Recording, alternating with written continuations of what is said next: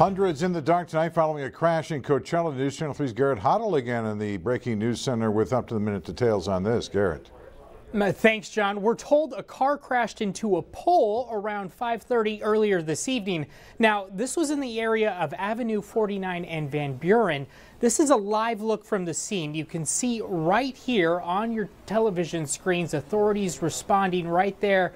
You can somewhat make out the vehicle as well.